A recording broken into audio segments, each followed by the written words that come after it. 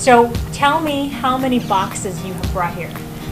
325. I shop all summer and pick up stuff and store it, and then I start in September to fill the boxes. I just put all kind of school supplies in there, everything. Washcloths and soap, maybe shoes, t-shirts. Just I know a lot of kids all over the country, and they have so many disasters, and all the countries, and the kids do not have school supplies and stuff, so I think I'm trying to help them out a little bit. It's amazing that an individual would just take that much time and to do that, how much joy that she's going to be bringing to all these kids. And